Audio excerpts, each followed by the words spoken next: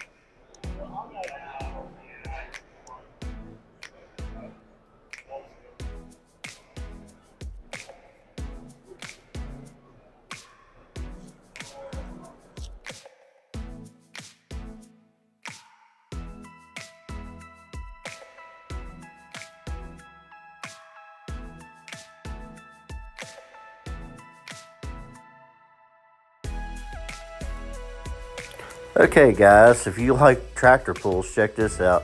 Here's a pulling tractor made by the students at the University of Kentucky. Man, I looked at this and I was like in awe. Man, I just really love this. I love how it looks. It's really cool.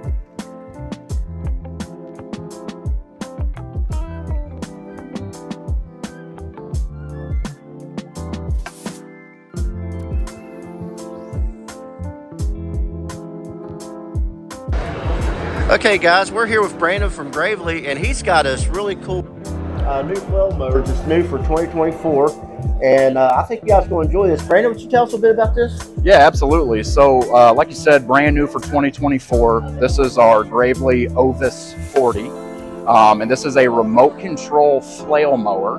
And you'll see at the front here, this housing is about 40 inches wide. There are actually 56 individual flail blades underneath that spin a drum rod.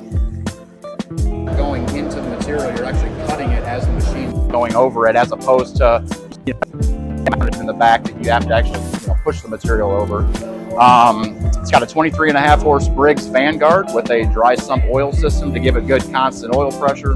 Hydrogen 3100 transaxle, so it's got a commercial transaxle drivetrain that everybody's very familiar with. And really what this is for is your aggressive hillside, so we can handle 50-55 degree slopes. So if you think, side to highways where you've got the big tractors that have the arm going down and cutting, I can go safely, remote control, cut that property, 50-55 degree slopes. We've got guys that run this out in marshy areas that you can't get equipment back to. We've got guys that are out cutting power line areas. So if I'm walking all the way back in the sticks and I need to clear some paths for walkways, this thing will do it. I've got guys that they'll have solar panel farms that they're out cutting underneath those solar panels where you can't get a zero turn out to.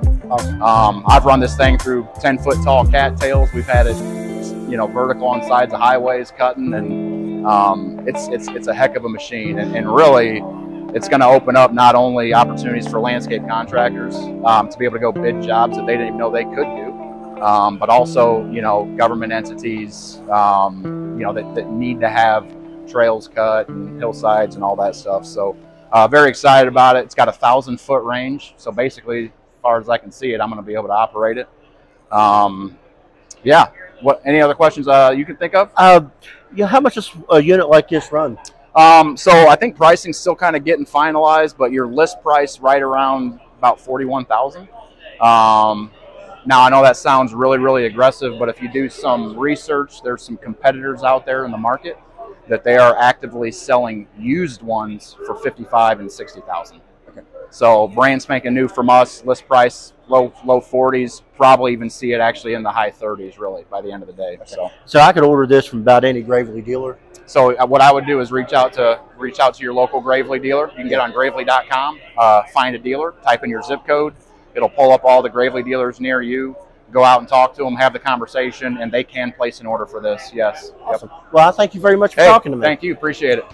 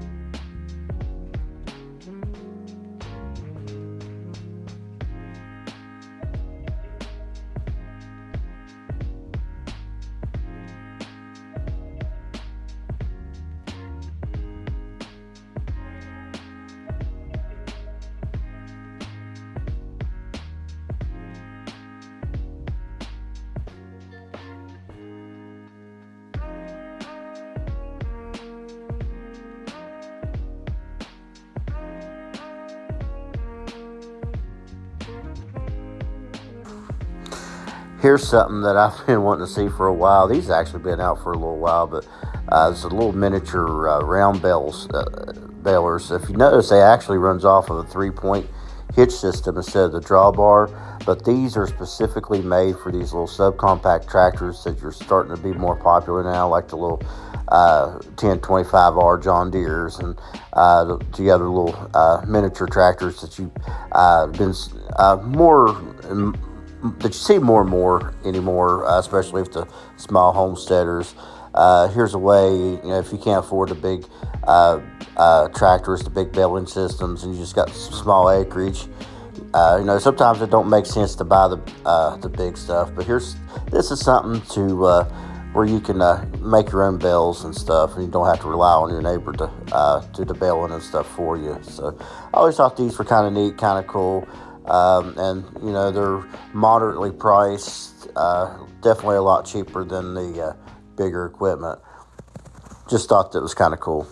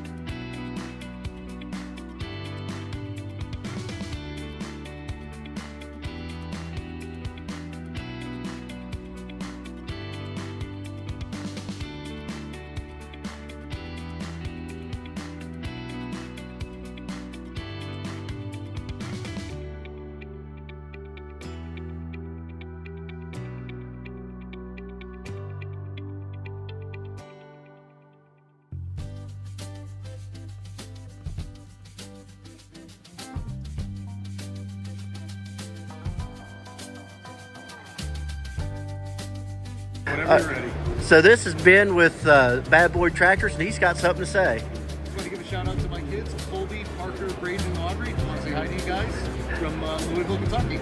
Daddy will be home soon.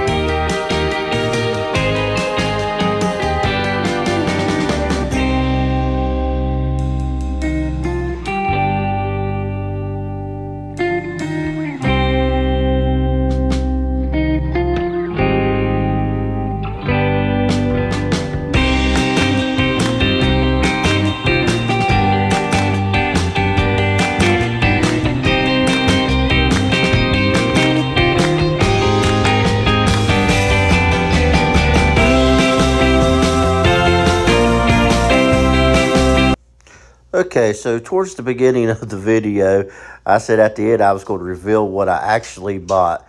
So if any of you guessed, and let's have a little drum roll, the hat, that is what I bought. But that wasn't all we got today. Steph, she found her a little rooster pinwheel that she really liked. Or she says it's not little, it's actually about the size of a rooster. But she really fell in love with that. So we picked that up today. And she also found that little Ford 5000 diecast you see there, which actually looks a lot like my blue Ford 2000, which of course it's basically the same tractor. It's just the 5000 obviously is the bigger series to the same tractor. Of course, we got the New Holland hat, and we won. She actually won the funnel, and I won the set of earplugs there, which are actually pretty good earplugs. Well, really, it's two sets there, but we really had fun today. I really want to go back next year. I'm already kind of making plans for that. If I do, I might want to try to do a 2-day trip next time. We honestly did not get to see everything today.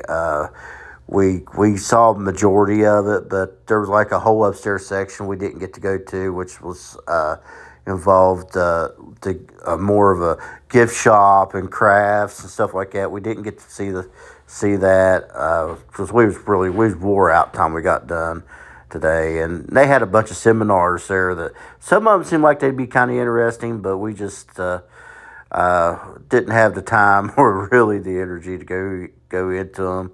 And of course, they also had the championship tractor pull, which honestly wasn't a bad price to get in. Just general admission was only $9. I wouldn't mind seeing that next year.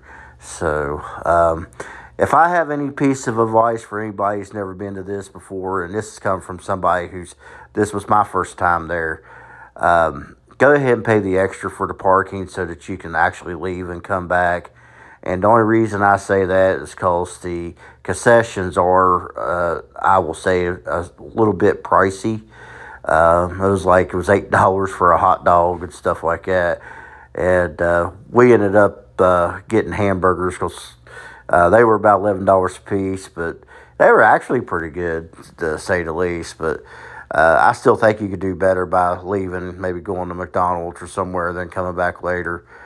But anyway, we had a great time. Again, I'm making plans on trying to come back next year. I hope I get to, and we'll see what happens. So when we come back, hopefully next week, we'll be back to doing some farm work and messing with the chickens and getting back to that electric poultry fence. So just stay with us, and if you guys like the material, please hit the like button. And if you're not yet a subscriber, please hit the subscribe button. That'll help me out a lot. I appreciate you guys, and join us again next time right here on Equally Yoked Farm.